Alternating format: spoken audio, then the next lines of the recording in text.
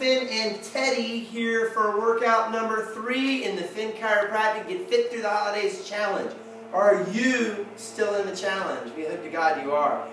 We didn't have too many people weigh in after Thanksgiving, so you still have time. Let's get it going. Here's a new workout. 21, 15, and 9. Those are reps.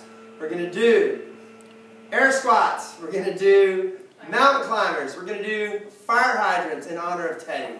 And also in honor of Ashley. These are her favorite workouts for her birthday.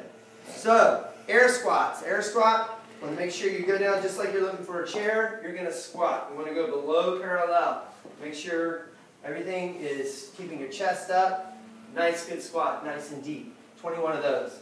We're going to do a modified version, lesser. You go to a half squat or even a quarter squat. If you need to hang on to a chair for your squats, 1 or 2, go down. You got a bad knee, you do it on 1. So that's how that works. So make sure you modify that. Next thing, that's your mountain climber. Mountain climbers look like somebody down climbing a mountain. Okay? That's your mountain climber. Modified version, you can step. Okay? Modified version, you can do it standing with a high knee.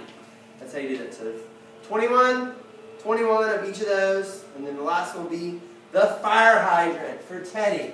Fire hydrants for this. 1, 2, 3, 4, 5. Just like a dog doing his thing on a fire hydrant. So, 21 of all 3 of those movements. 15 of all 3 of those movements. 9 of each of those movements, and you will be healthier, better, and ready for the next challenge, which is doing your exit workout after New Year's. So, get ready. Have a healthy day.